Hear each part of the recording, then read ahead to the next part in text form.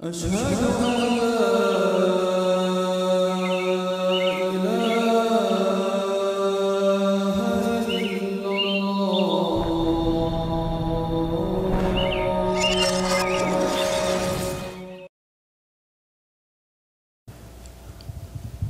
الحمد لله نحمده ونستعينه ونستغفره ونعوذ بالله من شرور أنفسنا ومن سيئات أعمالنا من يهده الله فلا مضل له ومن يضلل فلا هادي له وأشهد أن لا إله إلا الله وحده لا شريك له وأشهد أن محمدا عبده ورسوله أما بعد يقول سبحانه وتعالى في كتابه الكريم يا أيها الذين آمنوا اتقوا الله حق تقاته ولا تموتن إلا وأنتم مسلمون يا أيها الناس اتقوا ربكم الذي خلقكم من نفس واحدة وخلق منها زوجها وبث منهما رجالا كثيرا ونساء واتقوا الله الذي تساءلون به والأرحام إن الله كان عليكم رقيبا يا أيها الذين آمنوا اتقوا الله وقولوا قولا سديدا يصلح لكم أعمالكم ويغفر لكم ذنوبكم ومن يطع الله ورسوله فقد فاز فوزا عظيما أما بعد فإن أصدق الحديث كتاب الله وخير الهدي هدي محمد صلى الله عليه وسلم وشر الأمور محدثاتها وكل محدثة بدعة وكل بدعة ضلالة وكل ضلالة في النار ثم أما بعد. Respected brothers and sisters, I ask Allah subhanahu wa ta'ala who gathered us in this masjid to gather us yawm al-qiyamah with Sayyid al-Mursaleen Muhammad sallallahu alayhi wa sallam. Ameen ya Rabbil Alameen. اللهم ارزقنا الإخلاص في القول والعمل. A hadith that we are taught, the first hadith we are ever taught when you are kids or when you ever become a Muslim, the first hadith they teach you. And a hadith that most of us know by heart, the hadith that says, بُنِيَ الْإِسْلَامُ عَلَى خَمْسٍ. Islam is built on 5 pillars. We all know the hadith, shahadat la ilaha illallah, the shahada, the salat, the zakat, the fasting of Ramadan, and the Hajj to Mecca once in a lifetime, whomsoever can afford it physically and financially. Now, this constitution, Islam, with all its laws and regulations and legislations, is built on these 5 pillars. In this deen, that anything you could think of has been detailed and discussed. How to treat your wife, how to do business, how to treat your neighbor, how to treat Muslims, how to treat non-Muslims. Everything is detailed. Inheritance, divorce, everything is detailed. So Allah subhanahu wa ta'ala picked these 5 pillars, these 5 ibadat to be the pillars of the deen, so they have to be very special. We understand that the shahada, without it you cannot become a Muslim. We understand the salat, it's 5 times a day. We understand Ramadan, it's once a year, you have to fast in Ramadan. And we understand the zakat, either you're giving or you're receiving. But Hajj to be a pillar of this deen, while millions of Muslims die without performing this ibadah, and they are not sinners. But Allah made it a pillar of this deen. How come?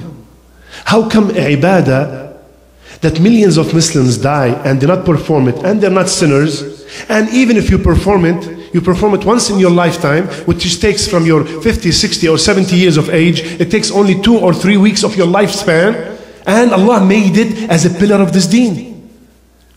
We all know that Allah subhanahu wa ta'ala is the Hakim. He is the all-wise. And He is the Alim. He is the all-knowing. So there has to be a great hikmah for making Hajj, this ibadah, as a pillar of the deen. Allah subhanahu wa ta'ala in Surah Al-Hajj told us the ayah of the Hajj, and in that ayah I want to take just one part of it to discuss what are the benefits of Hajj. He said, Subhana, لِيَشْهَدُوا مَنَافِعَ لَهُمْ.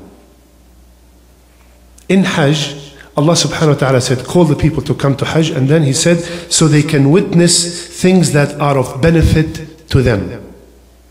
What are the benefits that we could get from the Hajj? This great ibadah that's done once in a lifetime, if you can afford it physically and financially. But before we do that, we have to find out and think how much resemblance is between Hajj and the Day of Judgment. This is probably the most important benefit that you could get from the Hajj. That it reminds not only the people going to Hajj, but every Muslim on earth, because everybody knows either a brother or a sister or a neighbor or a cousin going to Hajj, and they're going to come back and tell them the stories. One of the greatest benefit of Hajj is that it reminds us of Day of Judgment. And remembering Day of the Judgment, and if you think about the most corruption that's happening on earth, most of the corruption that's happening on earth, most of the problems that are happening on earth is because we forgot that there is a Day of Judgment. Allah subhanahu wa ta'ala said, إِنَّ الَّذِينَ يَضُلُّونَ عَن سَبِيلِ اللَّهِ لَهُمْ عَذَابٌ شَدِيدٌ. The one who go astray from the path of Allah, they have a severe punishment. Why, Ya Allah? Let's continue the ayah. بِمَا نَسَوْا يَوْمَ الْحِسَابِ. Because they forgot that there is a Day of Judgment. Allah is telling us, the one who goes astray from his road, from the path of Allah subhanahu wa ta'ala, is going to have a severe punishment because they forgot Yawm al-Hisab. They forgot that there is a Day of Judgment. Imagine if every Muslim, if every single one of us have the Day of Judgment right in front of his face all the time. Do you think he will delay his salat? Do you think he will disobey his parents? Do you think he would sell alcohol? Do you think he would gamble and buy lottery? Do you think the sister would take off the hijab? No. One of the main reasons of the problems of this ummah is that we forgot that there is Day of Judgment. And the Hajj comes every year, once a year, to remind us that there is a Day of Judgment. Subhanallah, from the moment the Hajj leaves and he collects all that money for all these years and he makes sure everything is halal, and he sits down with his family and he tells them that if I go and I might not come back, this is what you do. Just like somebody's dying, even the clothes that you wear, it reminds a person that about his death. You put the two pieces of white cloth on your body, just like they do when they bury you. Just reminds you of the Day of Judgment. Subhanallah. And you gather the people and they say goodbye to you, and you say goodbye to them, and you go to everybody and you tell them, please forgive me. Please forgive me. I might not come back. If I did anything, please forgive me. You know, subhanallah, everything as if he's preparing himself for the hisab. Everything about the Hajj reminds us of the Day of Judgment. In the Hajj itself, when you get there, that huge number of people gathering at the same spot, at the same time, performing the same manasik, at the same time. Allah subhanahu wa ta'ala has a hikmah of that. He could have done, this year is Pakistan, next year is Egypt, or August is Lebanon, then Indonesia comes in March. Allah subhanahu wa ta'ala has a hikmah, has wisdom. Why? Everybody has to come at the same time and perform all the masha'ir at the same time. There is a great wisdom behind that. When you go there and you see all that number of people gathering, millions of people gathering at the same place, it also reminds you that there is going to come a day when we gather all next to each other, naked, women and men together, waiting for the hisab. And that day is not a few hours. That day is 50,000 years. 50,000 years. The Hajj comes every year and reminds us. It reminds us that there is going to be a day when you'll be standing like this, crowded, but you will be waiting for your hisab. Even the sa'i, Even the sa'i between the mountain of Safa and the mountain of Marwa reminds us of Yawm al-Qiyamah. It reminds us how we will be running from one prophet to another, asking him for intercession. Subhanallah. And then until we get to Muhammad sallallahu alayhi wa sallam. May Allah subhanahu wa ta'ala make us all from the people whom Rasulullah sallallahu alayhi wa sallam will give us his shafa'ah Yawm al-Qiyamah. Ameen ya Rabbil Alameen. So everything about the Hajj reminds us of Yawm al-Qiyamah. And the biggest daleel from the Quran, the biggest evidence from the Quran that Hajj is a great reminder of Yawm al-Qiyamah is open the Quran to Surah Al-Hajj. Open the Quran to Surah Al-Hajj and look at the first ayah. يا أيها الناس اتقوا ربكم إن زلزلة الساعة شيء عظيم يوم ترونها تذهل كل مرضعة عما أرضعت وتضع كل ذات حمل حملها وترى الناس سكارى وما هم بسكارى ولكن عذاب الله شديد. Look at the first ayah of Hajj. Is that a coincidence? The first ayah of Surah Al-Hajj is telling us, all mankind, fear Allah. Because the Sa'ah, Yawm al-Qiyamah, is a terrible day. The day when the mother, the breastfeeding mother, drops her baby.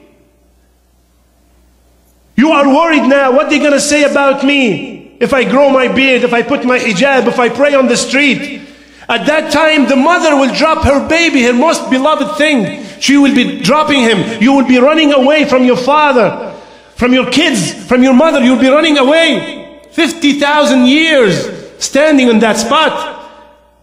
تضع كل ذات حمل حملها. And every pregnant woman will drop her load. This is how horrible is that day. وَتَرَى النَّاسَ سُكَارَى. And you look at the people and you think they're drunk. This is an image that who is giving us this image? Allah subhanahu wa ta'ala. He's telling us, you look at the people and you think they're drunk, but they are not drunk. Just because of the punishment of Allah subhanahu wa ta'ala is severe. The Hajj comes every year to remind us, when we gather at that place, to remind us of Yawm al-Qiyamah, to remind us that there's going to be a day when we stand and waiting. Are we going to get our book in our right hand? Or are we going to get it in our left hand? May Allah subhanahu wa ta'ala make us from the people who will get the book with the right hand. Ameen ya Rabbil Alameen. قولوا قولي هذا استغفر الله فاستغفروه إنه هو الغفور الرحيم.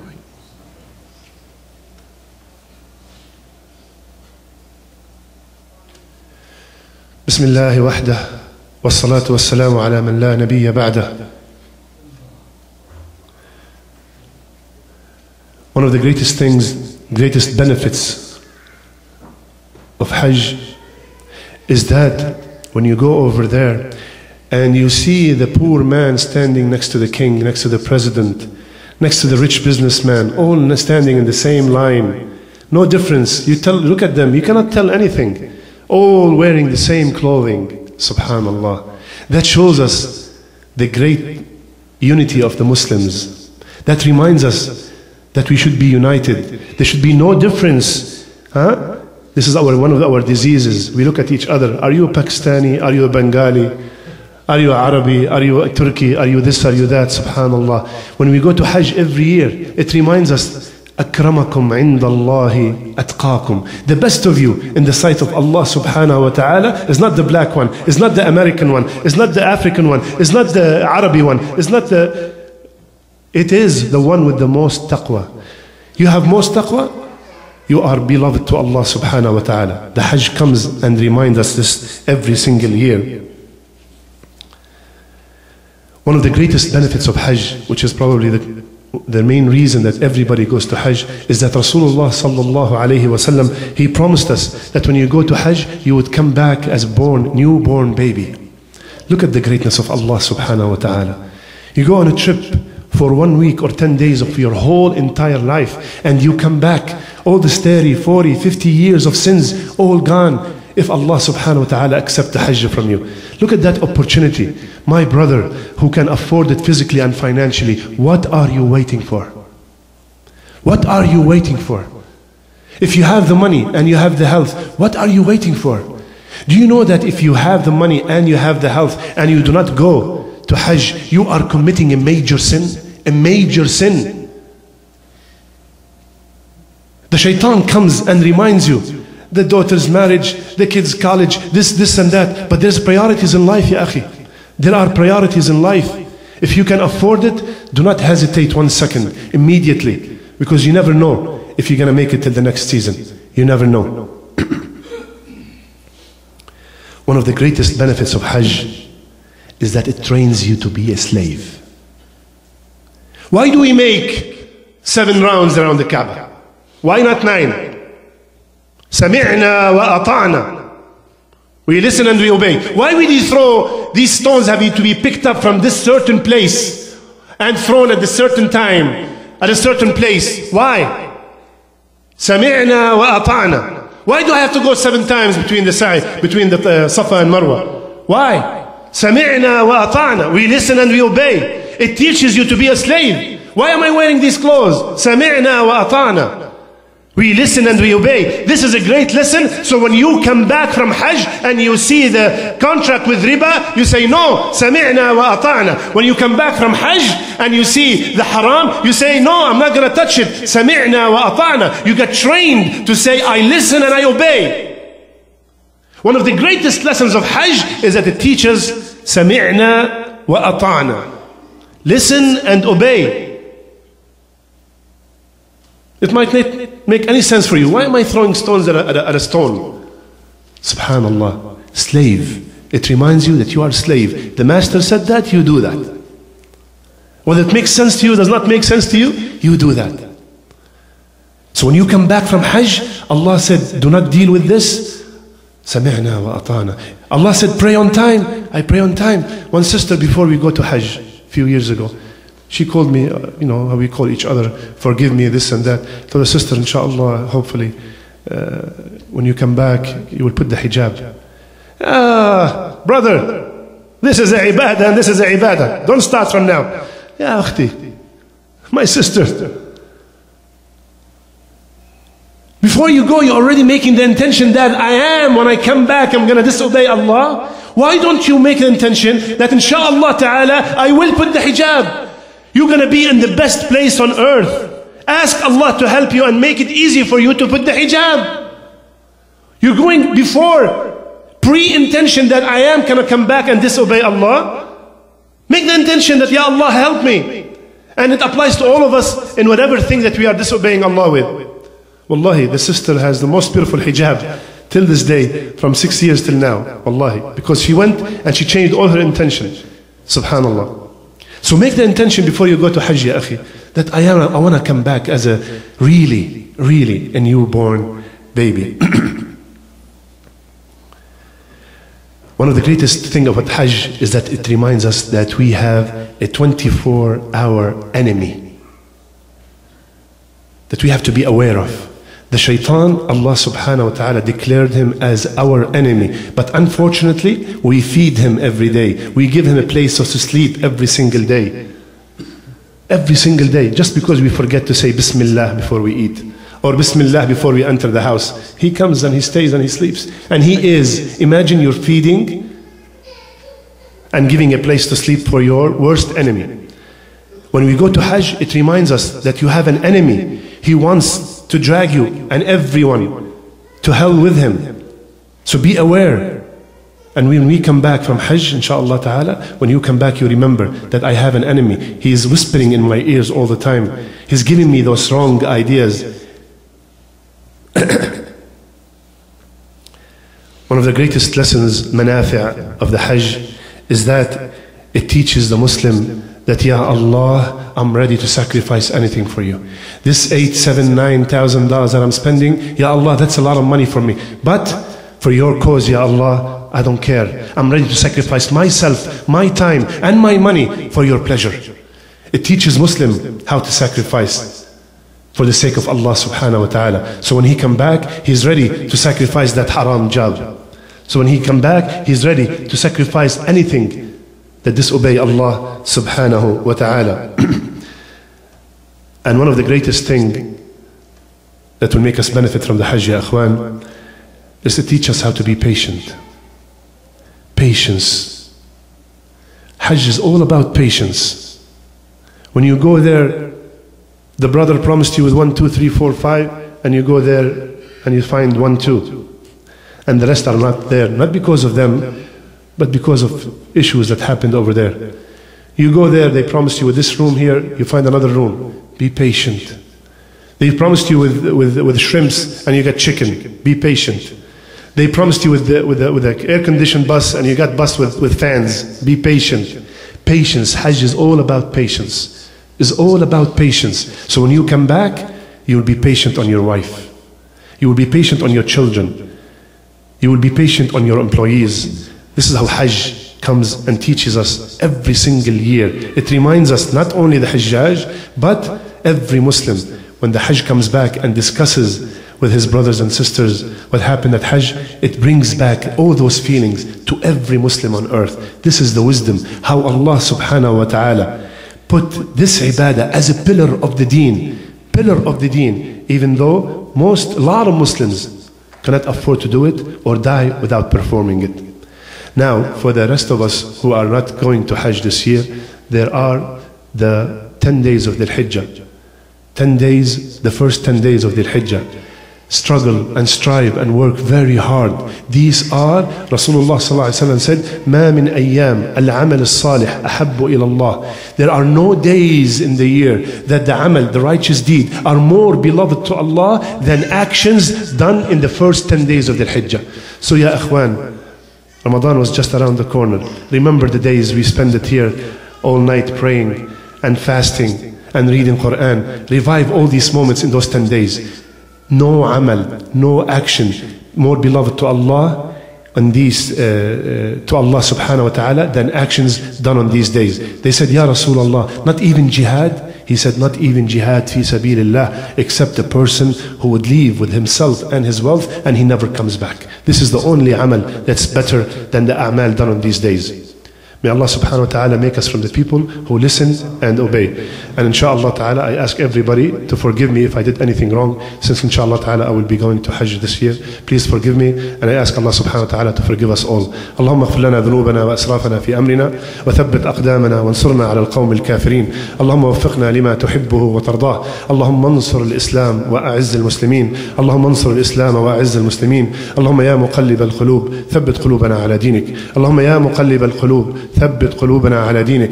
ربنا آتنا في الدنيا حسنة وفي الآخرة حسنة وقنا عذاب النار. ربنا لا تزغ قلوبنا بعد إذ هديتنا وهب لنا من لدنك رحمة إنك أنت الوهاب. إن الله وملائكته يصلون على النبي يا أيها الذين آمنوا صلوا عليه وسلموا تسليما. اللهم صل على محمد وعلى آل محمد كما صليت على إبراهيم وعلى آل إبراهيم إنك حميد مجيد. اللهم بارك على محمد وعلى آل محمد كما باركت على إبراهيم وعلى آل إبراهيم إنك حميد مجيد. وقوموا إلى صلاتكم.